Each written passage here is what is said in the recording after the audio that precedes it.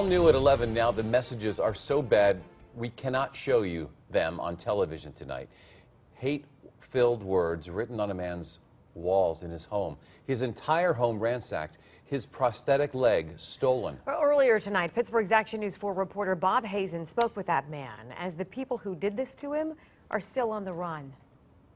This is what Larry Connolly says he found in his apartment when he got home from the hospital on Sunday night. His home in Pittsburgh's West End neighborhood wrecked, ransacked, anti-gay graffiti painted on the walls and cut into his couch. Connolly didn't want us to show his face on TV because of the nature of the crime, but says he can't understand why he was targeted. I've not made anybody mad. You know, I get along with everyone. I'm one of the persons that can talk to anybody anywhere.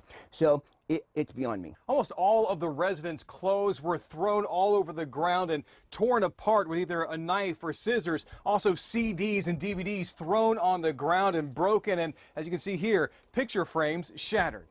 For them to cut everything I own, I couldn't even find a shirt today. Everything I pick up, this whole entire place, you see all these clothes, everything has a cut in it or a rip.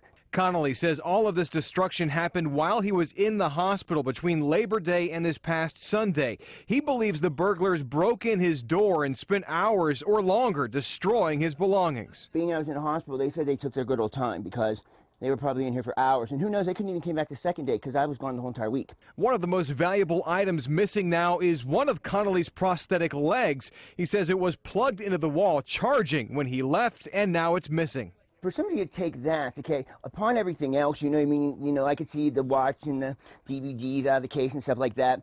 That, like, is just out of spite. The burglary unit of Pittsburgh Police is investigating the break-in, but right now no one's been arrested.